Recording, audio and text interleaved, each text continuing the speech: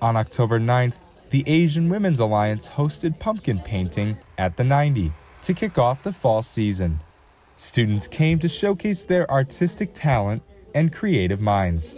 Chandler Maddox, the treasurer of the Asian Women's Alliance, paints a picture of what the event consists of.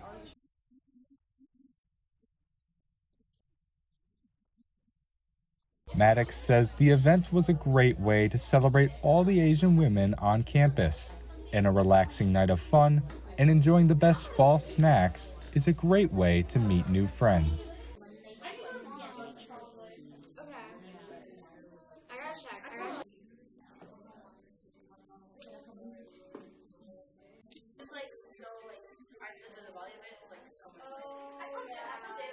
It's all about building a community and making others feel welcome.